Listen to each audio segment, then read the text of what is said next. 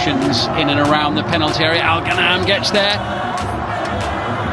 In the next home match there, onto Al-Taib after the international break. Here's Ronaldo. Could be costly. It's with Ronaldo now. Quarter of the way through the game. Saved by Daman. He'll get there for the follow-up ahead of Otavio. That's an early sighter for Ronaldo.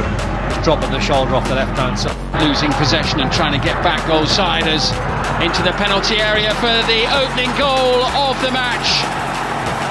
Comes Gareeb. A defensive mistake. Leave it for Marcelo Brozovic. Brilliant play. Ronaldo. Oh, what a goal! Superb.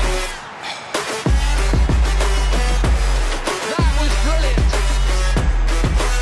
Football of the highest quality from some of the biggest names in the Saudi Pro League. And they all combined to make it 3-1. And Otavio with his first goal for Al Nassr. Causing more mischief. Difficulty for the home defence. Otavio, gareeb, and Cristiano Ronaldo makes it 4.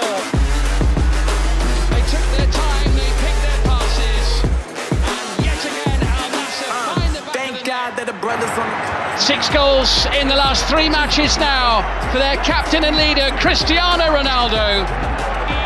And just like the other night, they've scored 4 goals and they're heading for 3 more points. There's the Sue in the stadium. Brilliant work from Mane. He is easily being the best player on the pitch by a million miles. He faces his defender at 1v1.